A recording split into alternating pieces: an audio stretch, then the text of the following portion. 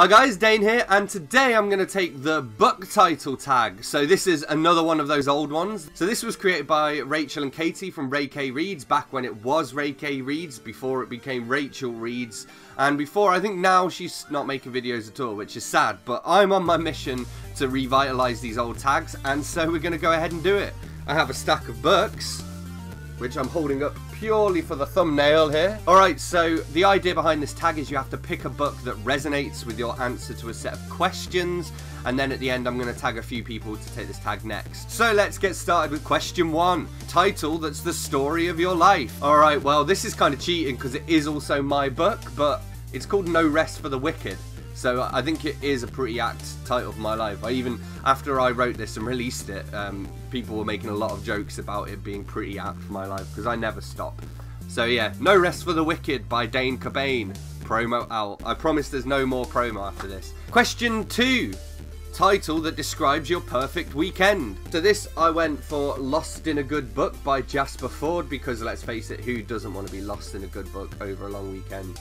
These books are also cool because they're very bookish books. If you haven't read them yet, there's a whole series, and basically it's kind of set in a world where books are even more important than they are in our own world, and people can travel in and out of them, and mad science and stuff is happening. It's like sci-fi, fantasy, magical realism all wrapped up into one. So yeah, check out this series. It starts with The Eyre Affair, which is about Jane Eyre. Question number 3. Title of an adventure you'd like to go on. Well, this one seemed pretty easy for me. I went for Around the World in 80 Days by Jules Verne. And my copy is a super old, battered copy from God knows when. The kind of plot of this book is pretty obvious from the title of this book. Basically, an English gentleman makes a bet that he can make it around the world in 80 days. Somebody else says, no you can't. And he says, bet you I bloody can. And they say, bet you bloody can't. And he's like, bet you I bloody can. So they put a bet down, and then he goes off and tries to do it. And I'm not going to tell you whether he does or not, because that's a spoiler. But that's the plot of this book. And that sounds like a nice adventure to go on as well. Question number 4. Title you want to name your child. So I've picked Rebecca by Daphne du Maurier.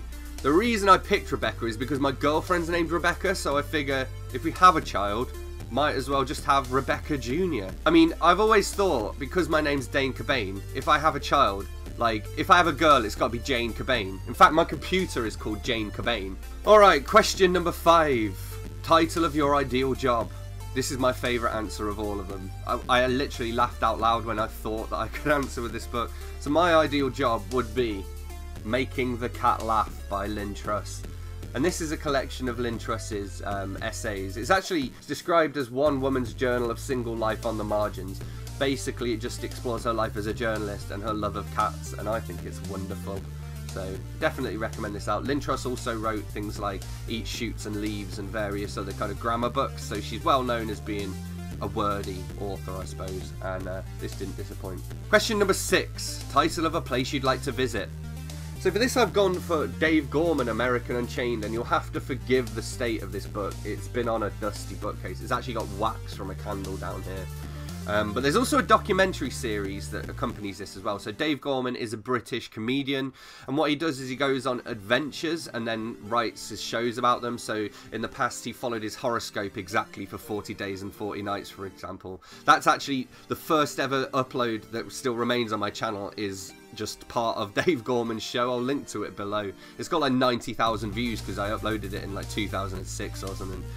But basically, in this adventure, Dave Gorman went across America and he tried to go from coast to coast in America using only unchained mom and pop shops. So even things like his gas, he couldn't go to Walmart or somewhere like that to get food. He couldn't just stop at any old gas station. Like, he'd be going down these old highways, these old trucking routes, being like, there has to be an unchained petrol station down here, because if there isn't, I'm stuck.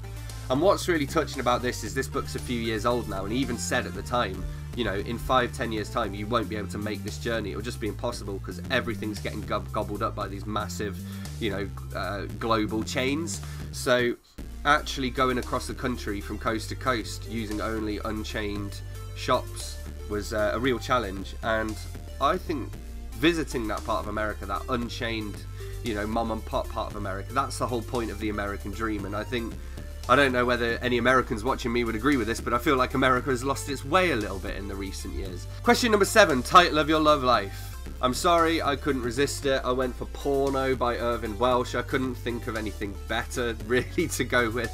So, and I think that face simply says it all. Number 8, questions you ask yourself.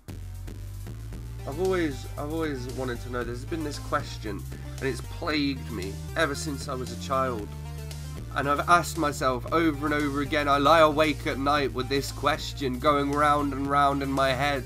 I've googled it and I cannot find an answer. Do androids dream of electric sheep?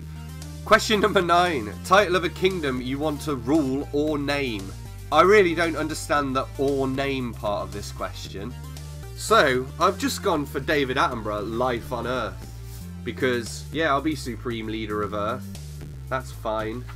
And yeah, this is like 1973 or something, one of David Attenborough's published books, full of photos, full of information, kind of goes hand in hand with his documentary series.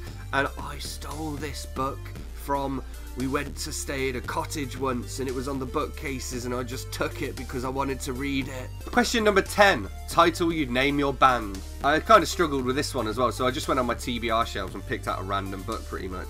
And I think this is quite a good band name. So this is Hackers by Stephen Levy. I mean, Hackers, that sounds like a band, doesn't it?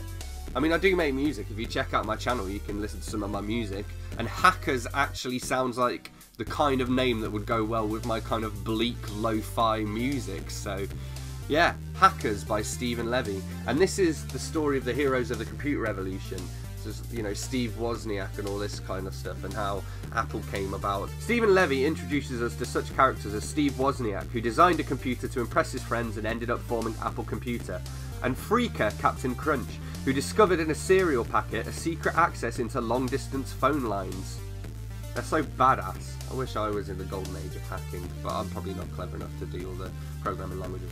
So, anyway, that was the book title tag, and this really was actually a lot of fun. So I suggest if you haven't done this, if you missed it like years ago when it was actually a thing, you should go and do it now. And inevitably, every time I post one of these videos, someone goes, oh, this looks fun. Yeah, if you're that person, consider yourself tagged, and let me know when you've done it so I can watch you do it as well. But I am also going to tag 3 people in particular who, and I think these are 3 people who are going to have some interesting answers to these questions as well. So I'm going to tag Todd the Librarian, Kit Kats Can Read, and James Chatham as well. So there we go, you 3 in particular are tagged, but if you're watching this, consider yourself tagged as well. Thanks a lot for watching, don't forget to hit subscribe, leave a comment to let me know which of the answers made you laugh or cringe the most, whether you've read any of these books, and I'll see you soon for another video. Thanks, bye.